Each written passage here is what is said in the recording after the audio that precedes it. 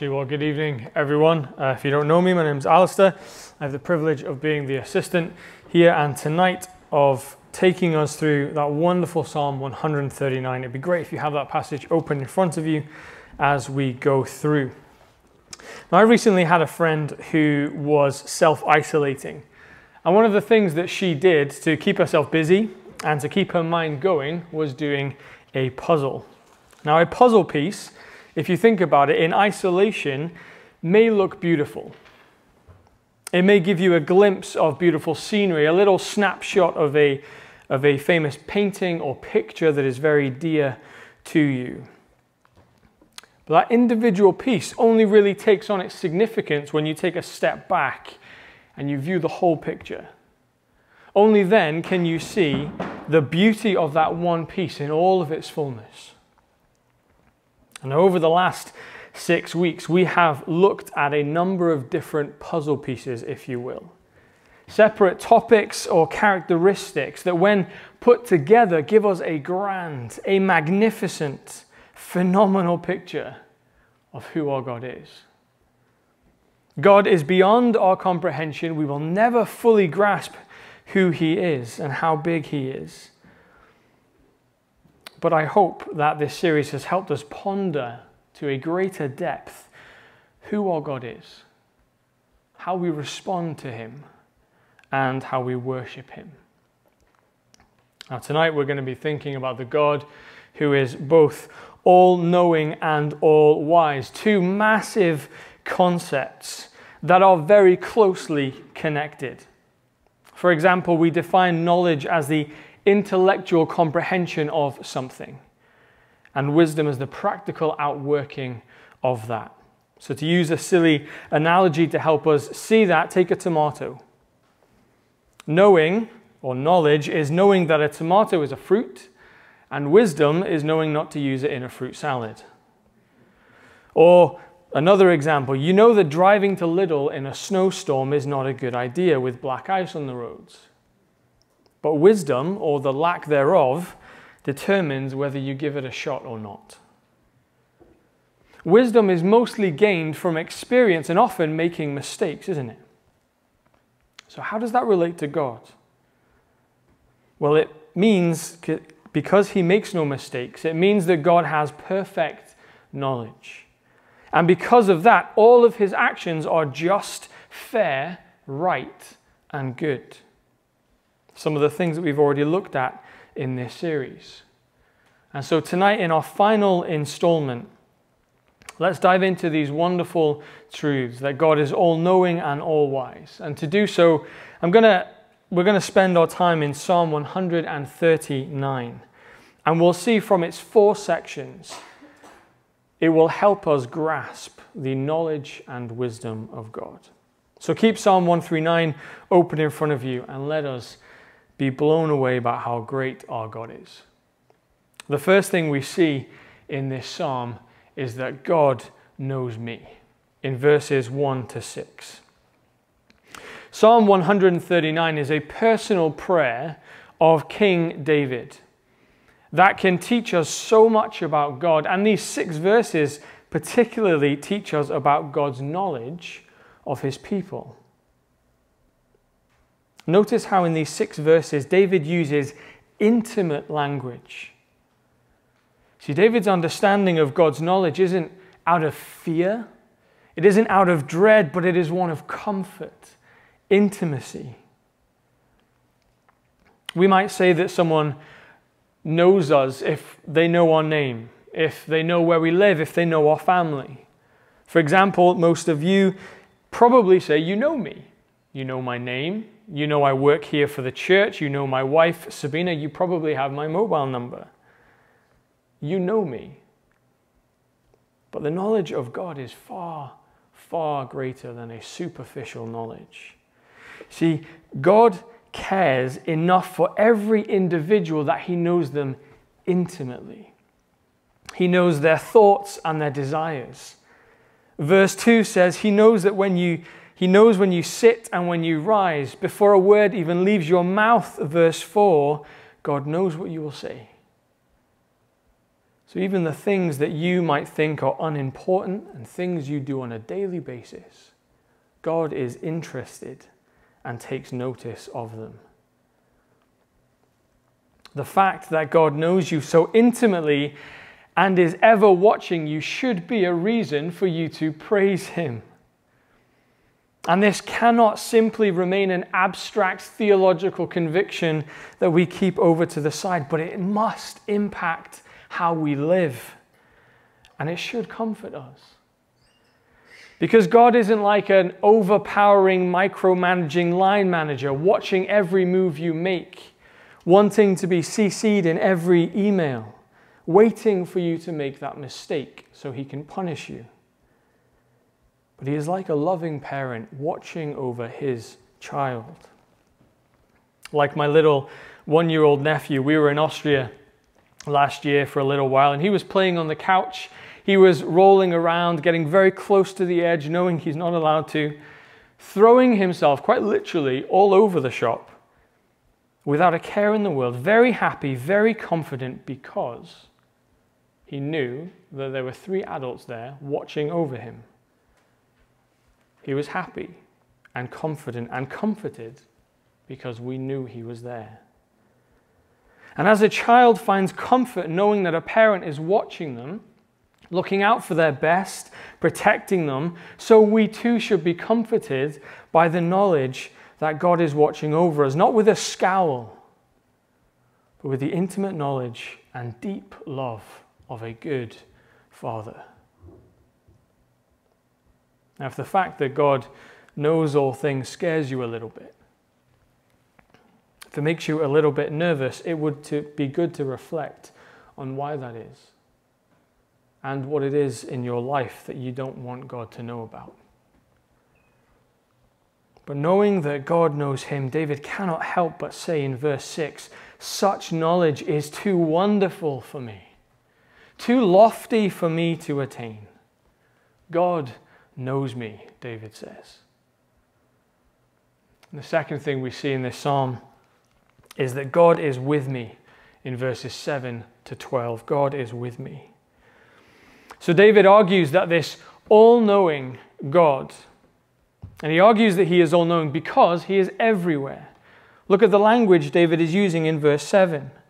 "Where can I go from your spirit? Where can I flee from your presence? If I go up to the heavens, you're there. If I make my bed in the depths, you are there."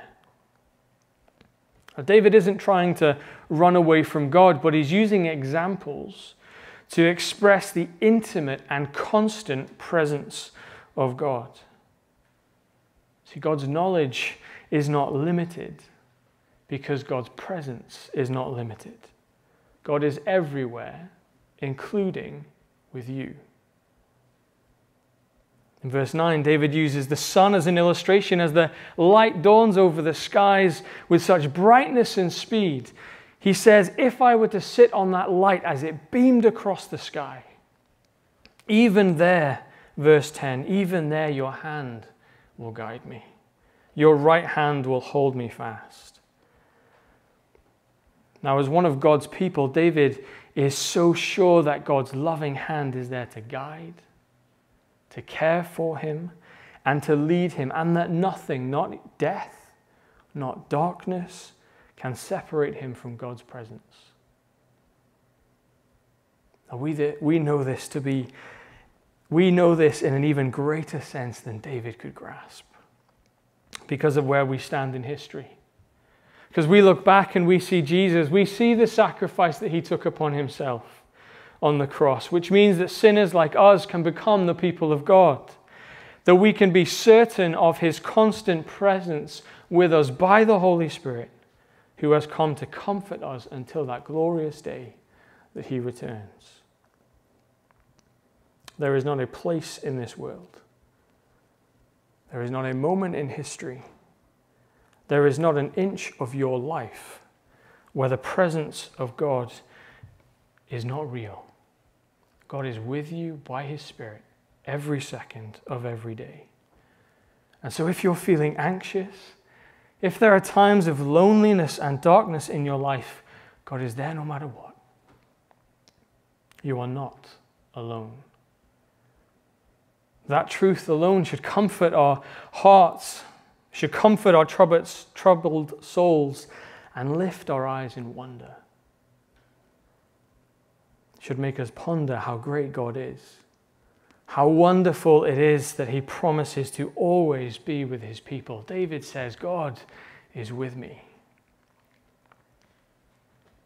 The third thing we see in this psalm is that God made me, in verses 13 to 18. So David then hones in on himself and how wonderfully and intricate God's creation of humanity is. Read verse 13 with me. For you created my inmost being. You knit me together in my mother's womb. I praise you because I am fearfully and wonderfully made. Your works are wonderful. I know that full well. So this all-knowing, constantly present God is so involved in the care and creation of every single human being that David says God personally knit him together in his mother's womb. And it also means that God knew, loved, and was intimately involved with David's life before he was even born. That's why David says in verse 16, your eyes saw my unformed body. All the days ordained for me were written in your book before one of them came to be. This means that you are not an accident. Both the family you were born into, as well as the color of your hair, or the fact that you have no hair, is not an accident. God has known it all from the very beginning of time. See, a doctor can tell you all the organs of your body. They can point out the different tendons that hold your muscles and ligaments and everything in place. They can tell you the different veins that pump blood around your body, but they do not know you like the God who made all that happen. He knows you like no one else does because he made you. This is precisely why Christians should be at the forefront of human rights issues, caring for the lives of all people from the womb to the tomb, because every single person, regardless of where you're from, regardless of what you've done in this life, regardless of what culture you were raised in and the color of your skin, every single person is made in the image of God. And that includes you. Maybe you've been told or you have believed unkind things about yourself. Maybe you think that you're worthless, or that you're ugly, or a waste of time, or a waste of space. Maybe you're self-conscious about your body, and you think that you're some kind of mistake or letdown. None of that is true. You are an image bearer of God, full of worth, full of dignity, so beautifully made and put together by God, who sees you, who made you, and who loves you. Every person in this world can say with absolute confidence with David, verse 14, I am fearfully and wonderfully made. And now our response to that should be the exact same as David's. In verses 17 to 18, pondering the vast and intricate nature of God being all-knowing, all-wise, should explode in praise. Because his thoughts are magnificent, his purposes are wonderful, and his plan, whilst we may never understand it, is good. Every attribute that we've seen of God as we've traveled through this series together should help us see that behind all of that, is behind this wonderful knowledge of God. The good and holy God, the loving and faithful God, the all-powerful and infinite God, and so on, is the one who ultimately knows you, loves you, and cares for you. He knows you better than you even know yourself. And the fact that God knows you, knows us so intimately, should impact the way we live. God created us, and therefore He knows what is best for us. And yet so often we go against His word and His will, don't we? Because we think we know what is best. We decide to pick and choose what parts of the Bible we want to believe and obey. We gossip about our boss behind their backs. We lie to our loved ones. We don't follow God's instructions about who to date, who to marry, about how to live in this world, about even how to worship God like He says we should. God tells us to live the way that He does, not because He is a killjoy, but because He is all-knowing and all-wise. And He knows you better than you know yourself. He knows what is right for you. So do not turn away from Him and follow your own desires, but come to Him in humility and honor Him with your life. God knows you. God is with you. God made you. And then the fourth and final thing we see in this psalm is that God will vindicate me in verses 19 to 24. See, the tone of the psalm changes from verse 19 onwards, and instead of it being a prayer of thanksgiving and praise to God, David now prays that God would vindicate him and deliver him from his enemies. Read verse 19 with me. If only you, God, would slay the wicked away from me, you who are bloodthirsty. Now here we see the context that this psalm was written in. David hasn't written this wonderful description and praise of God from the comfort of a cushy life in the palace in Jerusalem. He's in some kind of trouble. We don't know exactly what it is or when exactly this happened, but aren't you thankful that that's the context of this psalm? I know I am, because it gives me a sense of reality. So the Bible wasn't written by perfect people who lived perfect lives, who lived happily ever after. Many of them suffered. David suffered so many times in his life, sometimes as a result of his own sin, and at other times as a result of other people's sins. But his troubles pushed him towards God as his refuge, because this God is all-knowing and He is all-wise. God sees all things. Now, how can an all-knowing God allow suffering? Suffering is part and parcel of living in a broken, sin-stained world, but that doesn't make it easy. We see horrible things on our news screens: discrimination, war, crime. We feel suffering ourselves, broken bodies, family breakdowns, and it all hurts. It is all suffering. In our culture, we see no good reason for suffering. And so we cry out in pain, we want it to be gone, and we cry out, why? Why am I suffering? And that's not a bad thing, because that points us to the truth that when suffering happens, it is the result of sin. That may be general sin, or the sin of others around us, or maybe the consequences of our own sin. Suffering, whilst we may never know why, it does happen to us. It presents us with a decision. You either run to God and find comfort, or you run away from Him and you are hopeless. Suffering can be that thing that pushes people towards God.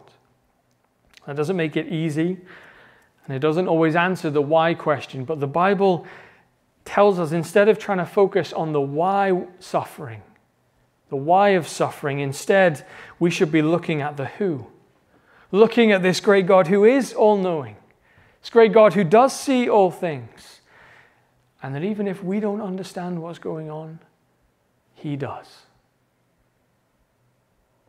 See, throughout history, atrocious acts have happened behind closed doors.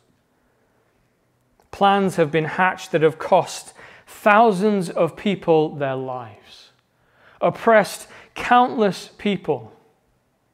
Even in recent years and days, Taliban soldiers killing innocent men, women, and children.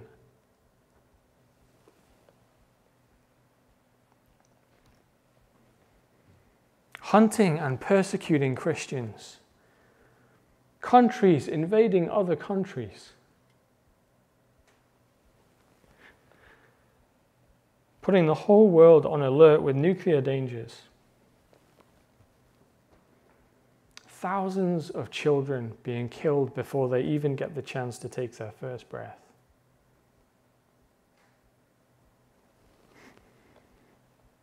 Millions fleeing their homes from persecution in search of safety. God sees it all. And on that final day, he will bring true justice. He will right every wrong, and every person will be held accountable for their actions and how they responded to Jesus. Now, because we trust in a perfectly good God who knows all things, we do not have to understand and know all things. That is a relief. I don't need to understand everything that is going on because I know the God who is, and I can trust that he is good. Whilst we do cry out to God in prayer, we can also leave those things with him and trust that his good will happen. God knows our suffering, and that should comfort us. It's a relief. Whilst we cry out to God in prayer, we can still leave things with him. But more than the fact that God knows our sufferings, he also knows what it is like to suffer himself. See, Jesus' knowledge of suffering isn't theoretical. He lived in our world. He felt the pain of losing close friends. He knows what it means to be betrayed.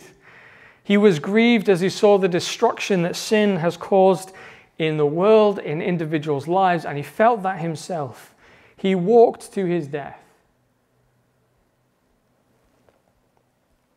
was beaten and nailed to a cross, the innocent one, dying in the place of us, the guilty.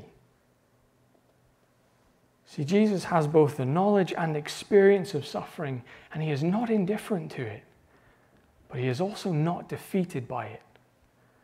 See, Jesus rose from the dead, making it possible for us to be in a right relationship with God, and helping us know this great God who knows you, who is with you, who made you, and who will vindicate you through Jesus. That is the ultimate comfort of knowing this all-knowing, all-wise God. So look at how David concludes this psalm in verse 23. Search me, God, and know my heart. Test me and know my anxious thoughts. See if there is any offensive way in me and lead me in the way everlasting. David recognizes that this same sin is in his own heart. And he asks for God to vindicate him, to make him blameless, and to lead him in the way of everlasting. To bring that into today's language, David recognizes his own sinful heart and he repents, asking the Lord to forgive him and to help him walk the path of everlasting life that is only found in a right relationship with God the Father. God is able to see into our hearts because he is all-knowing. God is able to vindicate us, make us blameless of sin through Jesus, and God has promised to be with his people. In the end, God will dwell with us forever. And so we can rejoice knowing the all-knowing God is looking out for his people. You can rejoice because God's perfect knowledge is intimate. But the other response about this all-knowing God is that it should make us tremble. So for the non-Christian, for the one who doesn't believe in Jesus, this means that when you stand before God on that final day, you will not receive the love of a father, but you will receive the sentence of a judge. So listen to the call of a father who begs you to come to him because he knows you and he loves you. Live the life he created you to live. And for the Christian, it should also make us tremble, not in the sense that we're afraid, but it should produce in us a healthy fear of the Lord. That fear of the Lord means a feeling of awe, a sense of majesty as we approach this God who is far greater than we can even begin to comprehend. And we get to call him our Father. That fear should produce in us a desire to live the way he wants us to. Wholeheartedly devoted to him, living in a way that brings him glory, forsaking all else that would distract us from him. So that is Psalm 139, a snapshot of the wonderful, all-knowing God who knows you, who is with you, who made you, and the God who will vindicate you. Now think back to that isolated puzzle piece. You can look at an individual puzzle piece and you can get a glimpse of beauty. But you only truly grasp how marvelous it is when you see the whole picture. Throughout this series, we have seen little puzzle pieces that have been laid out in order that we take a step back. And with praise on our lips, with amazement in our minds, we gasp and we say, "This is our wonderful God." Let's pray together.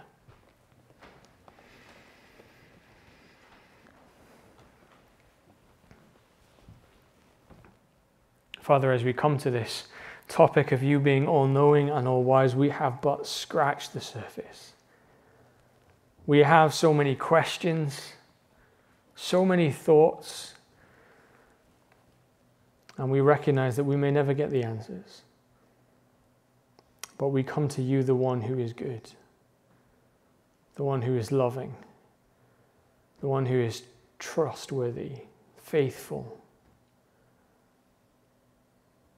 and the one who sent his Son to die in our place.